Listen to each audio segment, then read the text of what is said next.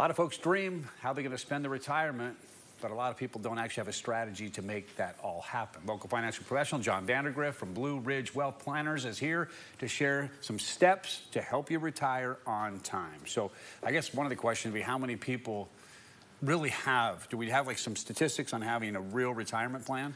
Not a good statistic. So, so we have one. I can give you a in-practice statistic, because the one that I found said 1 out of 5, but then they had a lot of stipulations where it was like 40 to 80 with at least $100,000 saved. So it was like, I saw that statistic and was like, there's no way there's 1 out of 5, because I could count really on one hand the amount of times that I've seen people come in with a formal written plan that covers more than just how you need to invest your money, because there is a difference between an investment pot and strategy and a retirement plan that covers just more than how you put that investment plan together. Right. So what steps do people then need to take? I mean, if there are not a lot of folks who really are there, be it 1 out of 5, be it 1 out of 10, what are the steps we need to take? Well, the first is know that you're not alone, because some people feel like, oh, well, I don't have this taken care of. You're in the majority, not the minority. So, but as we look at this, the first step that's easy to do is assess where your expenses are. You know, even if you're a few years out from retirement, looking at it in today's money and then being able to factor inflation on that, you just need to know what it is that it takes to provide the income that you need.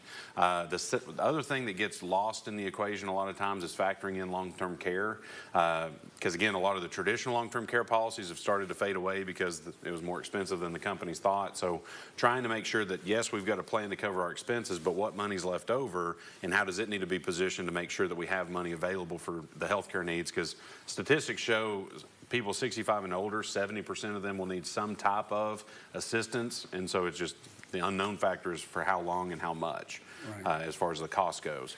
I was going to say, people, I'm assuming, feel overwhelmed by this, because either there's those few people that said, I'll start doing this at 20, and then most people wait and they go, hey, I'm going to be retiring here. It's got to be feeling overwhelming. What's your advice for them? Well, I think no matter where you're at in the process, consulting with somebody who does this for a living is not a bad idea, because if you're in the early part, you know, it seems daunting. How am I going to build this massive amount of money?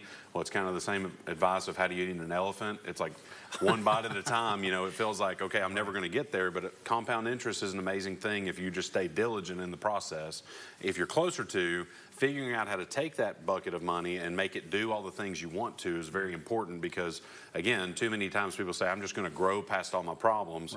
Well, what happens if the growth isn't there? You've got to make sure that you have some different jobs that you almost assign your money out to make sure you're covering all the bases you need to get. And no elephants were hurt in the taping of this No segment. elephants were eaten. It was just an example. Just a reference to compound interest. So. By the way, I like that suit. Yeah. Almost like we went to the same place. I think we called each other. Yeah, there we go.